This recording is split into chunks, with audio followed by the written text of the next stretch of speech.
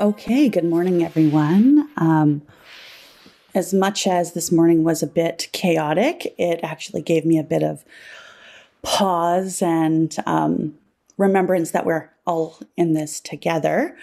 I will begin, if I know how to use my clips, with our traditional territory acknowledgement.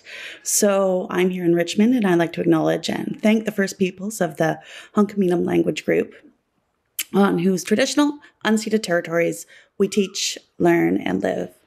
I'd also like to invite you to take a moment now and acknowledge the territories in which you are joining me from. Okay, so for today's workshop, this is a bit of our agenda.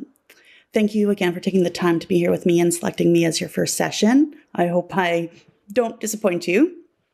Like Davika, I kind of feel like a bit of an imposter, so feel free to, at the end, where you see questions and affirmations, build me in that validation. Also, I want to apologize. I feel like I gave you a bit of a bait and switch. This won't be hands-on at all. There won't be breakout rooms, and unfortunately, I'm not going to give you a takeaway activity to do tomorrow. Today's format is more of a confessional of the hills and valleys that took me through the year of COVID, or the never-ending year of COVID, and the modifications I made to my pedagogical thinking and practice. Feel free to use the chat. I can't moderate it. I would love to sit and chat with you, but I am a multitasker, but not that quick. And at the end, please feel free to unmute yourself and chat as freely as you wish.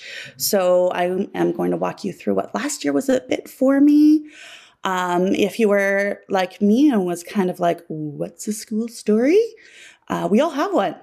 I will explain a little bit about that, how it relates to the leading learning standards of practice, and how I used them last year to integrate MakerSpace back into my life. And I'll talk a little bit more about that as well. So I'm not 100% positive about all of your districts, but during the year of COVID, my role as TL was completely uprooted and turned upside down. In my district, all non-enrolling teachers were cohorted with 2 classroom divisions, and we had to provide those divisions with prep periods, ELL, resource support, creating IEPs, case management. We also, in my case, had transitional learning, which was our online learning platform for those who chose to stay at home and learn remotely. And I was at one point in allocated K through 6 French immersion to help moderate and assess their learning. So that was kind of a heavy load for me. Library was closed physically. However, teachers still expected some sort of professional support, even though my role was completely changed. To say that I lost myself in all the expectations that were thrown on me is a bit of an understatement. I had no specializations or authority in any of these other aspects that I was being asked to do, but asked to do it in a manner in which satisfied all the needs of the school. Additionally, I, as a teacher librarian, wanted to support my colleagues as much as I could, as we all do. So I put probably more expectations on myself than I did, and to my own peril. Now, I saw this on Twitter, I believe. It's adapted from, it's called Stress First Aid. It was designed for firefighters and EMS workers who are constantly under stress. And I related this quite vividly. One point, mid-January 2021, I was standing in the rain, teaching gym for my relief blocks, because that's what we do. I was miserable, I was struggling, and really evaluating how I could keep up with this pace for another 6 months. I was chatting with my admin, and she asked me, well, why don't you teach something you're passionate about? Well, at the time, that comment kind of hit me with the tone of let them eat cake. And once I got beyond the hurt and the can't anybody see I'm drowning here, I'm doing all these things, it took me some time to climb down off that anger mountain and realize that actually I could create the space for this. I had to acknowledge that the exhaustion, the poor performance expectations I had of myself, self-medicating with food. People talk about the COVID-15. Well, I tell you, I probably have the COVID-45. Feeling overwhelmed and irritated. I needed a change, and I just didn't know how to do it within the confines of my job. So how did I get back from struggling to thriving? So it was hard, but I told my teachers I was no longer going to be teaching them gym. I couldn't do it. There are certain things that I couldn't take off my plate. The ELL resource support, couldn't take that off my plate. TL learning, online remote learning, not teacher-librarian learning, transitional learning, couldn't take that off my plate. Meetings, couldn't take that off my plate. The only thing I had power and control over was my abilities and autonomy in teaching those relief periods. Now, in my school district, contractually, we no longer provide library as prep, which is super awesome. However, when I told my teachers that I would be teaching them ADST, there was a little bit more tension. They didn't believe that just playing or doing ADST or Maker was enough work to validate 2 dedicated blocks, as there was much more learning to be done somewhere else. So I decided that I was going to cluster some learning areas to, well, you don't never have to justify your work, but to help them understand how much work is entailed in what we actually do. So I came back to what's the purpose? What's the purpose of education? What's the purpose of teacher librarianship? What's the purpose of co-learning? And I went back to the documents. So for BC Ministry of Education, our policy for student success, this is the bar that the ministry attains all of their policy and what is it called? Oh, I lost my mind. Strategic planning towards. So in their mind, the ministry says that the purpose of the British Columbia school system is to enable learners to develop their individual potential and to acquire the knowledge, skills, and attitudes needed to contribute to a healthy society and prosperous and sustainable economy. Mouthful. But I'm a learner too. How is the BC education system providing these opportunities for me to be successful in my learning within my school context for my students? So we work within a system, a hierarchical system. So each year, the district must submit a report to the ministry regarding how it's meeting its mandate to improve measurable outcomes in relation to the framework of enhanced student learning. Mouthful. So technically, we are employed by our district. Our district is funded by the ministry, but we also are employed by BCPC. And they show the alignment of our strategies like a triangle like this, and we're here at the bottom, and then it fills up. But I actually see our triangle kind of like this, where we're all trying to meet the outcomes of those at the top. So how can I make what I do purposeful, trusting that my decisions are meeting these standards, and also advocating for libraries as specialists in these things. So the way they measure these results are 3 ways. Intellectual development, that's where our FSAs come into play. Human and social development, the student satisfaction surveys. They're also done in grade 4 and 7, as well as career development. And that essentially is the numbers of people who are completing high school. Also, other indicators, post-secondary enrollment, et cetera, et cetera. So what does that mean? Why do I care? Because we are leaders in inquiry, and we are learners in developing prosperous, educated citizens. Why do I care? So I go back to the documents. To gather data and focus on learning, all school stories have to be aligned with the spirals of inquiry. If you haven't read the Spirals Playbook, I recommend you do. It's on easily available through PDF, through Google. And each school essentially should have an inquiry team, which includes your teachers, your support system, so your EAs and your resource teachers, et cetera, and your admin. I thought a lot about this.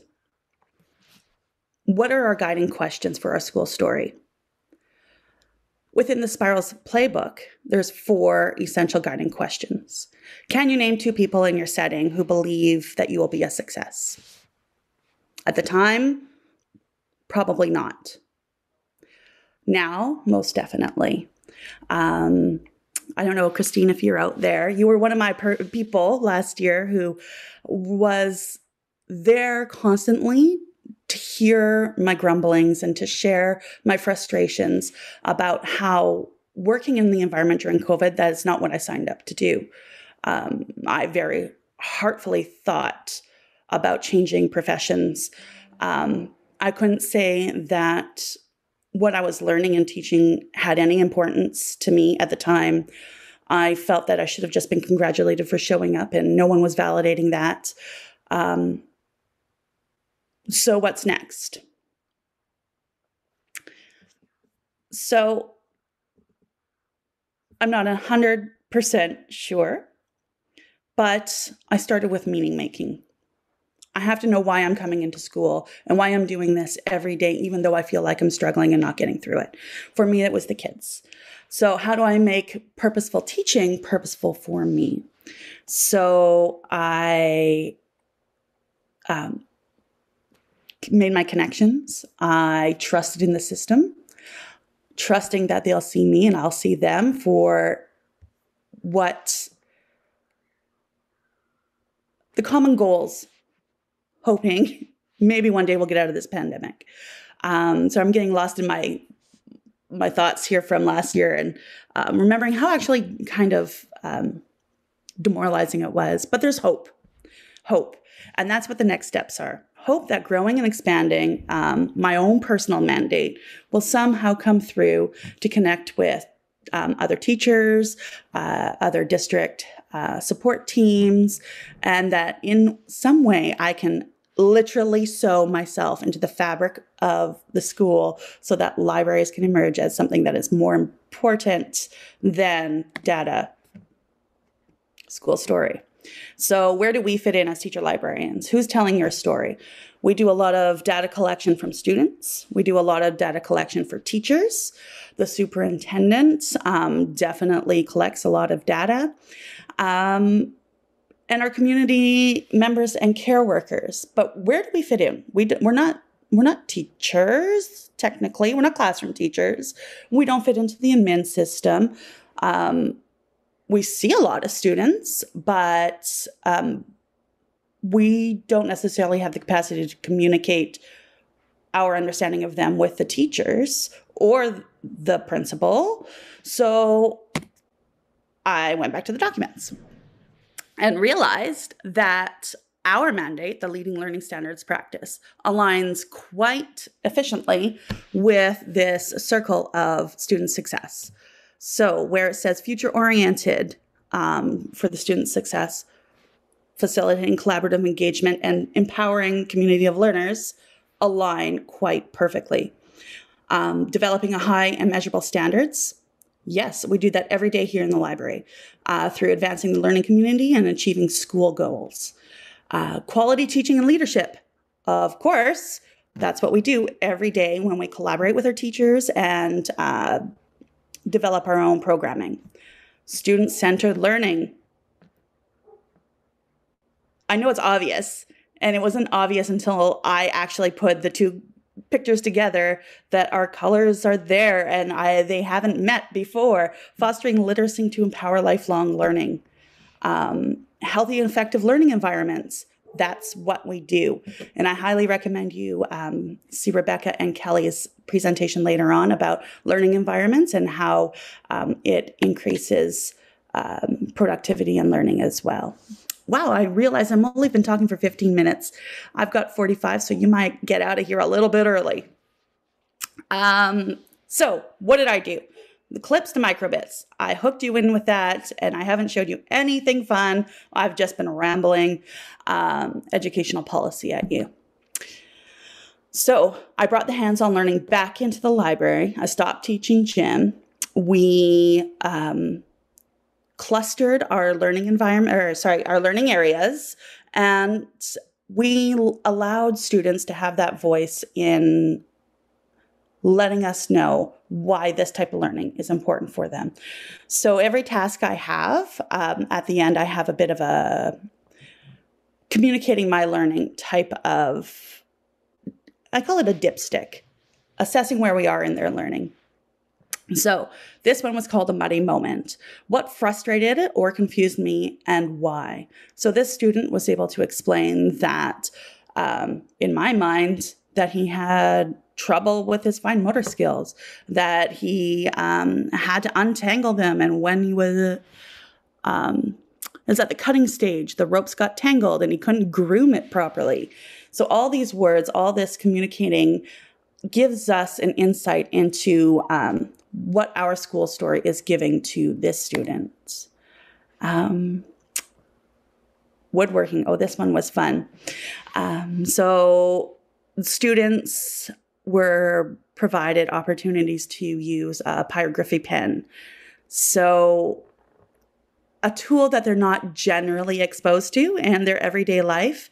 And they posted a reflection onto their e-portfolios, which is an online documenting platform that we have here in my school district. And this was actually a comment from the student's parents that it was such a cool idea when she told us. I was so happy for her to have a chance to burn wood on purpose. So we're not only tapping into the students' learning and communicating why learning is important to them, we're also having the engagement with the community and the parents. This one was fun. We taught about rhythm and synchronicity, and we had students practicing and learning the cup song. So they had to work in groups, and then at the end of the project, we had them come together. We brainstormed ideas of what it was like to collaborate and learn with other students. And their dipstick was to create a free verse poem. So one of these students, my goodness, I wish my slide was bigger, decided to, it's free verse poem, I don't know if you can read it. Complaining, framing, blaming is not trying. And again, my eyes can't see it, so you can just finish writing that up.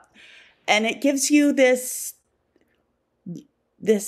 window into their learning that you may not have otherwise heard, because all you heard was the bickering and you're trying to keep them from getting on each other's nerves. So I liked that one as well. And this is the clips part. Okay, so if you haven't been exposed to clips before, it's an awesome tool to allow your students to be creative and share their voice through different mediums. So I'm just going to show, I'll show you at the end in case the technology doesn't work. So what we did is we came up with this little rubric. No one followed it, but they were able to get at least one of each clip done on its own. We still have to work on the editing phase. But essentially, students are able to use the iPads to record small little interviews or add in pictures and decorate them with stickers or what's called live titles. Now, live titles is kind of like a captioning system. You speak into it and it will generate the text at the bottom. Most of my students love to do that because they couldn't stand hearing their own voice being recorded. So here I'll show you Vienna, and I apologize if some of you don't know French, because she is speaking a little bit in French. Oh.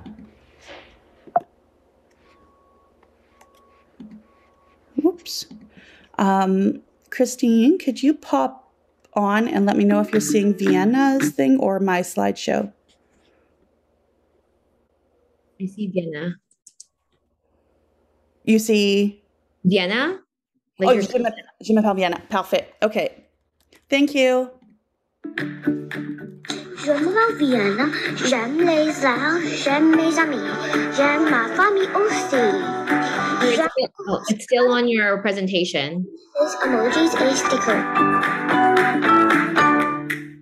Okay, that was my question for you.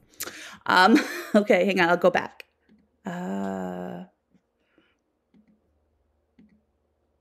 Okay, let's see if I can find Vienna again. Okay.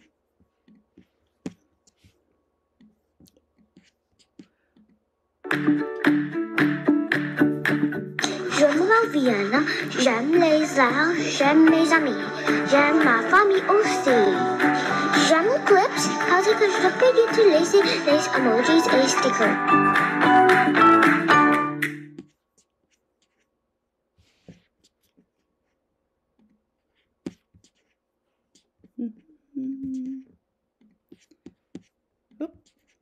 Okay.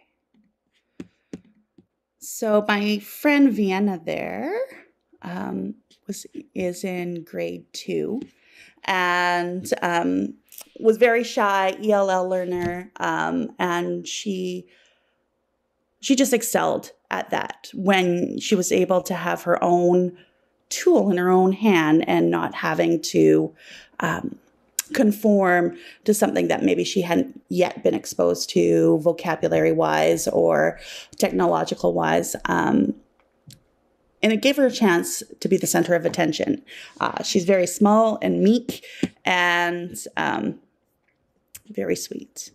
Okay, now I'm just going to swing it back to questions if you have questions. Otherwise, my nerves are coming back up on me and my imposter syndrome is letting me know it's time to take questions. Feel free to just open up your mute button and we can share.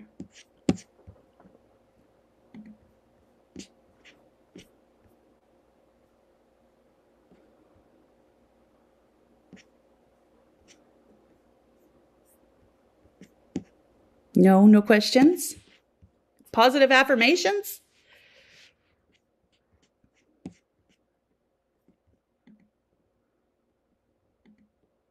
Okay, you're a quiet group. Raise of hands, who would like an early break? Vienna was using the tool clips. Yes. Microbits is a little bit... My microbits got pulled for a different school at the end of last year. And Christine and I are actually going to delve into them a little bit more for our next steps, which are we're trying to increase students' vocabulary in MakerSpace and ADST language in general. We teach in French. So that is our goal, is to increase their proficiency in language acquisition there. And it'll be part of, we have an innovation grant to do that this year. I really don't have a whole lot in clips. But Christine, do you want to share a little bit about clips if you feel comfortable? So in terms of clips, well, my students prefer using iMovie Just Oh, because sorry, I meant microbits. Sorry, microbits. so microbits, there's a lot of coding that goes into it. And so through that, because it's practical experience, the students are able to acquire more vocabulary and language when they are communicating, opposed to just staying in the classroom, reading from a textbook or a book in general. So this allows that collaboration and engagement. And essentially through, if you use your iPad or a laptop, you're able to create your own code and then see how like the transfer of coding to your everyday usage of technology. For example, an Apple Watch. So now they're actually thinking about ways that all the steps like ADST, all the processing that goes into creating a computer or a watch or not a laptop, for example.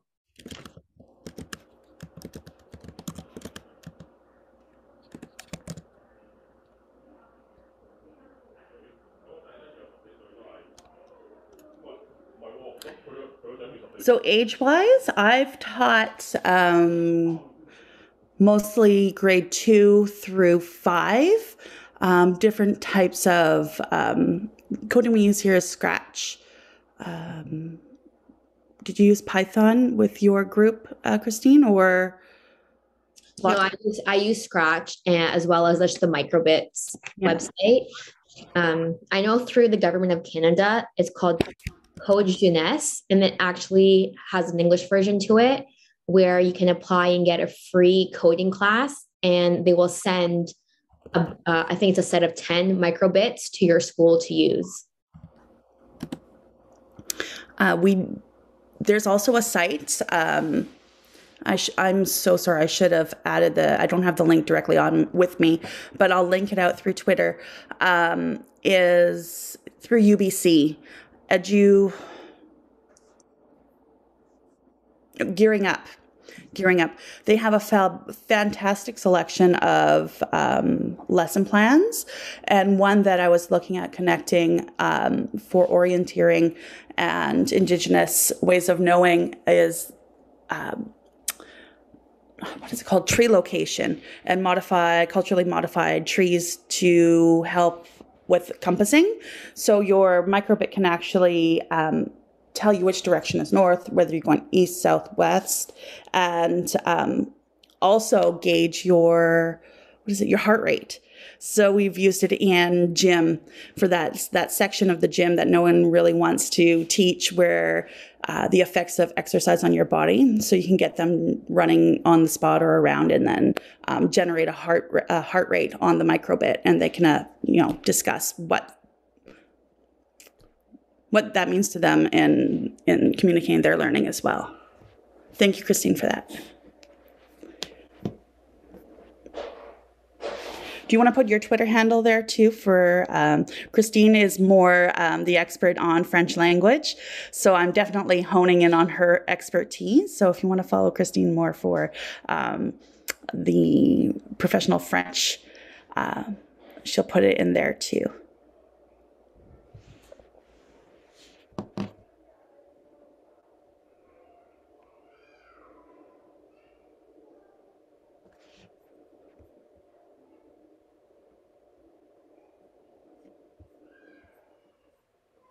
Okay, my friends.